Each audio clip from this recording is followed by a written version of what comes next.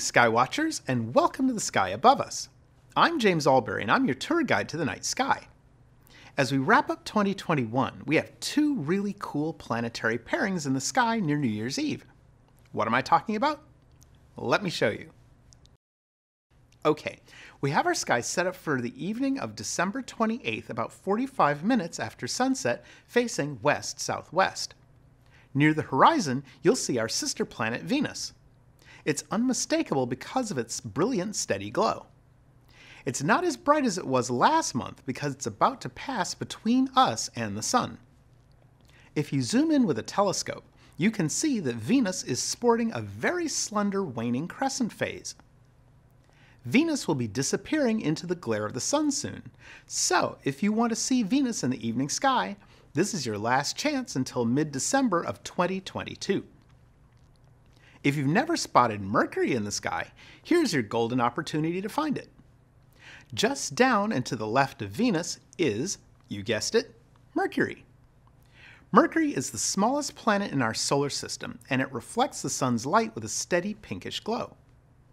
Mercury is on its way into the evening sky, but it won't be here for long, because in less than a month, it'll be back in the morning sky to join Venus and Mars. Speaking of Mars, check out what the red planet has in store for us on New Year's Eve. Okay, we have our sky set up for the morning of December 31st, about an hour before sunrise, facing southeast.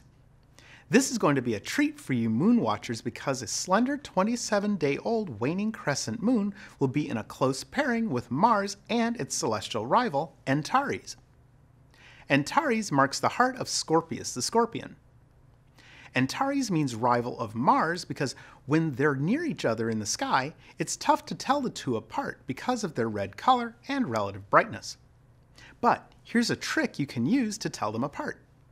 Planets don't twinkle, but stars do. And that's because of their relative distances from Earth and the way their light behaves when it travels through our atmosphere.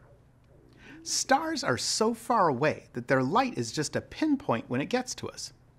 Therefore, any turbulence in the air due to humidity or temperature can cause the starlight to scintillate or flicker. This twinkling effect doesn't happen to the planets because they're so much closer to us. Their light is bright and steady, and since they resolve as a disk in even a modest telescope, planet light is not as affected by Earth's atmosphere. Antares is a red supergiant. It's nearing the end of its life, and it's one of the largest stars in our part of the galaxy. It's so large, in fact, that if you put it in the center of our solar system, its surface would extend all the way out to the orbit of Jupiter. Mars is red because the rocks on its surface contain high amounts of iron. Over the years, all this iron has rusted, and that gives Mars its very noticeable red color. This red color inspired many ancient sky watchers to name this wandering star after their gods of war, violence, and death. So, on the morning of December 31st, the Moon, Mars, and Antares will form a beautiful triangle that will gradually change shape the further west you are. And, as one last added bonus, you'll also experience Earthshine. This is the phenomenon where you can see the man in the moon pattern faintly in the darkness on the moon. Colloquially, we call this the new moon in the old moon's arms, and it's caused by sunlight reflecting off Earth and lighting up the nighttime side of the moon. It will definitely be a beautiful picture for you budding astrophotographers out there.